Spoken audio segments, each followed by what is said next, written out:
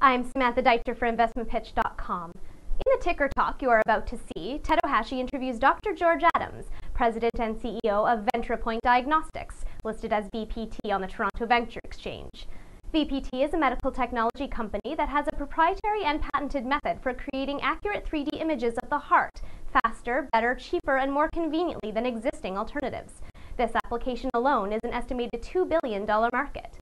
The technology has been approved in Europe and Canada, and with the completion of clinical trials now underway, approval for the U.S. is expected by year's end. The host, Ted Ohashi, said to me that VentriPoint has all of the characteristics he used to look for when he worked as a professional securities analyst and subsequently as a mutual fund portfolio manager. I hope you enjoy the interview. I think it will be well worth your time.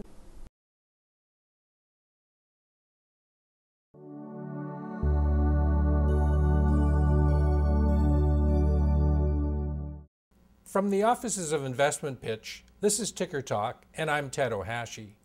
I'm pleased to have with me today Dr. George Adams, President and CEO of VentriPoint. VentriPoint is a medical technology company, and we're very pleased to have George with us today. Last fall, or last year, I guess, when VentriPoint went out looking for a president and CEO, how did they find you, and what was it that you brought to the table that satisfied what they were looking for?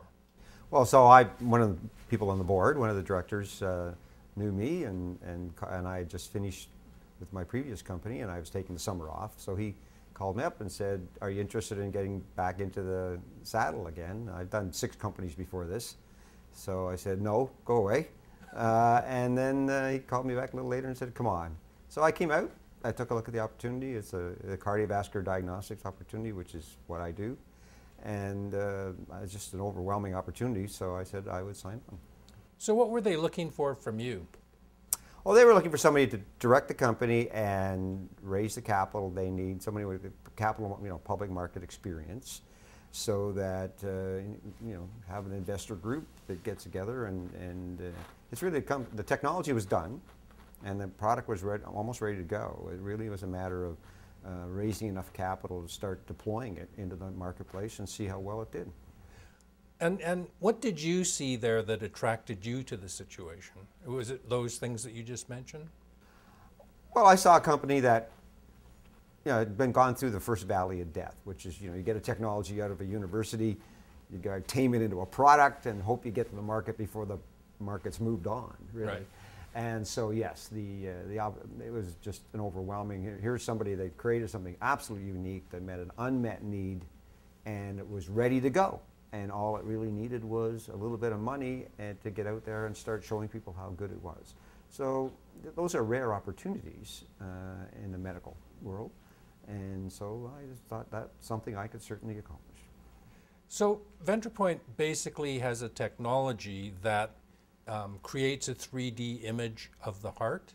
Is that right? So you can look at somebody's heart with using an X-ray machine or an MRI machine or with an ultrasound machine. Ultrasound is very benign. You can use it on anybody, anywhere, anyhow. Very quick, very easy. MRI is a little bit more high tech. You have to go to a special room. You have to build a special wing in the hospital to get. And can't have any metal anywhere inside you, or you can't go to an MRI. And of course, X-rays are. You can't do too many X-rays before you get into trouble. So ultrasound is really the best and most universal imaging tool. And VentriPoint is able to take these multiple 2D images in all different slices and create a 3-dimensional image of what your heart actually looks like. How does it actually do this?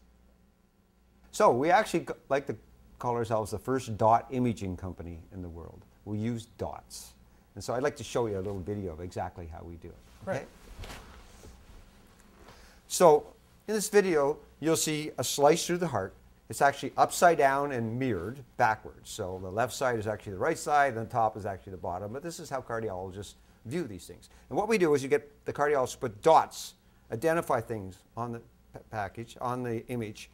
And once they get about 20 dots in there, we actually record where those dots are in 3-dimensional space. So we have a GPS system in the system, and we get this 3-dimensional constellation of dots, which absolutely defines the shape of that heart. We then go send the GPS information to our database, and it comes back with a three-dimensional reconstruction of what, in this case, the right side of the heart looks like. And the doctor can look at, rotate it in space, and say, yeah, okay, that's a normal heart, or oh, that's a very sick heart. But one of the features we built into the program is you can touch on any dot, and when you do that, you get both images. You get the three-dimensional image as well as the 2D slice through the heart. So cardiologists and sonographers have never seen this before. They're used to just looking at 2D or 3D, never the two at the same time. This is a great learning tool. They learn to really imagine and visualize what the heart looks like. And it's a great quality control tool because they can say, yes, that's exactly where I thought the heart was in that 2D, blurry 2D image. So it's all about putting dots on a 2D image and then locating those dots in three-dimensional space so that you get an absolutely accurate picture, three-dimensional picture of the heart. Can you compare that, the VentriPoint system and the process with, say, an MRI, for example? Right, so for an MRI, you would do the same thing. You would take slices through the heart, so when you're lying in the MRI, but the MRI takes an hour. You've got to lie in this machine for 50 minutes while they move the magnets, bang, bang, bang. And if you move, you got to start over. So that's a very claustrophobic, and a lot of people don't make it the whole hour. On top of that, I mean, you got to come back for a second appointment, whereas in this case it's ultrasound. So the doctor says, you know, your heart sounds a little funny. Let's just go have a look. Step in the next door, you know, and they can have a look at it right there, so you don't have to go back for a second or third visit. And obviously, it's much cheaper, less expensive to do ultrasound. We can get you a absolute, perfectly accurate image of your heart, and I'll do all the calculations on volumes and ejection fractions and cardiac outputs in 10 minutes. So cheaper, faster, better? Cheaper, faster, better, more convenient, and your doctor, your cardiologist can do it instead of having to call up the radiologist. What part of the VentriPoint system is proprietary? So that we spent about 5 years building the database with all the possible shapes that you can have in a heart. So that's a database that we own. We bought all those images. Mm-hmm. And then the whole software algorithm, the process it goes through is to find the little pieces of hearts that are in the database and stitch them together into a new heart, which is exactly like the one you've got. That's the proprietary magic, and it's patented. And we also have a lot of proprietary knowledge in there that we've developed over the years. Now you're starting with hearts. What's the market potential for this technology in the cardiac market? Right. So we started out looking at blue babies, tetralogy of Fallot, or congenital heart disease in general. So because the pediatric cardiologists have to deal with that. If you have a problem with your heart and you're a baby, it's the right side of your heart. If you have a problem with the left side, you don't get born.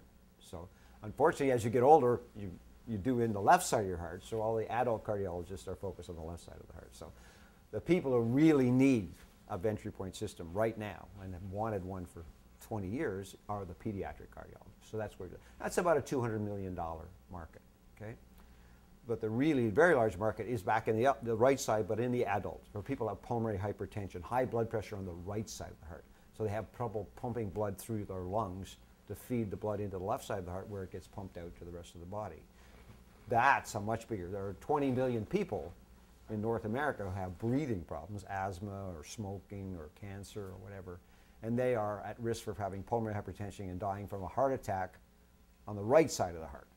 And there's no way to look at the right side of the heart except for this procedure. So that is actually $1 billion to $2 billion market for pulmonary hypertension. That's billion with a B. B, yeah, billion with a B. Yeah, okay. It's a big market. That's the one that when we talk to the larger companies in the world, the General Electrics and the Philips and the Siemens and the Toshibas of the world, who are all the top 4 people who make not only MRIs but X-rays and ultrasound equipment, that's the one that they've never been able to crack. It's the pulmonary hypertension they've never been able to figure out. Now, from an investor's point of view, or from a potential investor's point of view, let's talk about some of the risks. Is there a technology risk here now? No. We've built the machine, we've deployed it, we have the world's expert cardiologists who've been using it, and they've written the papers up and they've submitted them for publication. I would say there's no technology risk left in this company whatsoever on this product. Right. The risk is all market adoption risk and really competition. And we don't have any competition because nobody's, in 20 years of trying, no one's been able to figure out how to look at these very blurry images and get a computer to figure out which part is the heart and which part is blur. And so we don't have, again, one of the things that attracted me to the company was a product ready to go and a very much unmet need with an application in pulmonary hypertension that we have to build a database for, and no competition in sight whatsoever. So that's a pretty unique opportunity. George, technologies like this need approvals. In the US, what is it, the FDA? Yes. And Canada has its own system, in Europe. Well, where do you stand with approvals? So we're fully approved for all clinical applications for the right heart in Europe through a CE mark, and in Canada, Health and Welfare Canada. We are in a process with the FDA to get that approved. We need to do some more clinical studies in an American center.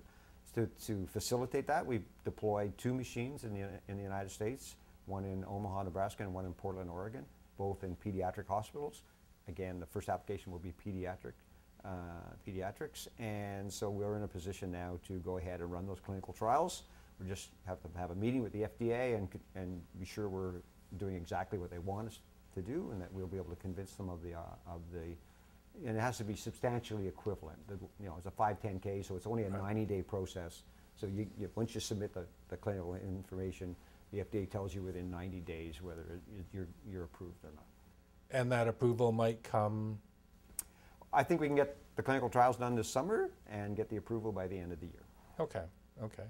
And the Canadian application is Sick Kids in Toronto? It's fully approved, yeah. Yep. So Sick Children's in Toronto was the first Canadian site that we enabled, and they did some research with it. And what about the business risk here? I mean, you know, all we hear about these days is hospitals and budgets and government spending and all of that. I mean, who's the decision maker in terms of purchasing the equipment? And, you know, is this something that will be a priority in a hospital's budget? It will be, because 10% of all hospital admissions are for cardiac patients. 10%? Okay? 10%. Yeah. So every 10th person comes in with a heart problem. And, you know, I mean, cancer just went past heart disease in terms of the #1 killer, but heart disease is still the #2. And, right. And so there's, you know, the cardiologist makes the decision if he needs a better tool. In this case, it's a wonderful situation because the MRI machine is 100% used, and you know, spending an hour on an MRI for one patient is a pretty expensive thing to do with an MRI if you don't have to do it. In the same hour, they can do 10 or 15 people with breast cancer or all sorts of other things because they just want quick images and they're out, right? So yeah, in this case, it's more about liberating the MRI machine to get on with treating large numbers of patients and getting the same information from the cardiac, from ultrasound. So it's not about, this is about better health care all the way around, because you liberate a good expensive machine to do something it can only do, and it's cheaper to do the ultrasound. And so we haven't seen any problems with our getting it. As every cardiologist we've ever shown the system to said, okay, send me a quote. I want one. It's just like that. It's just, you know, the company hasn't had the resources to do a lot of marketing. Right. And yet we have dozens and dozens of people who want these machines. We only have 10 of them, so we had to be very selective about where we put them because we need those 10 to be in the very high-end cardiac centers so we can run multiple clinical trials and submit them to the FDA. The units that are in use right now, are you getting feedback from those centers? Yes, they love it. It exceeds their expectations, and they have very high expectations from looking at the video. Every one of our users is a keynote speaker of a major conference in the next 6 months, and they're all taking our slides and our data there to talk about them. Yeah. Share with us your vision for VentriPoint over the next, say, 3 to 5 years. What do you see happening? So I would imagine that VentriPoint will be acquired sometime in the next 2 years, I would say, because every cardiologist in the world has a 2D echo machine that was sold to them by one of the big three, either General Electric or Philips or Toshiba. And so they all know where those machines are, and we're a way to make those machines far more productive. And we won't, to build out a global reach will be a very long and arduous process, and they already have it. So we will be acquired probably as soon as we get up to maybe 100 customers. And what is your financial position right now? Do you need money? Are you raising money? Yeah, we as I said, I came in 6 months ago, and we just got enough money to build the machines and get them out there and make sure they were all functioning well, and people were happy with them and they were ready to go. And we've proven that to ourselves now. So now we need to raise a bit of money to scale the company so we can deploy 100 to 120 machines next year, starting in the fall of this year. So, and to do the marketing that goes with that. Although I will say that word of mouth is doing a wonderful job for marketing for us. So we already have dozens and dozens of hospitals and cardiologists who are in the process of ordering a machine. Yeah. Well, George, thank you very much for coming in and sharing the VentriPoint story with us. Thank you for having me, Ted. It's been a pleasure. From the offices of InvestmentPitch for Ticker Talk, I'm Ted Ohashi.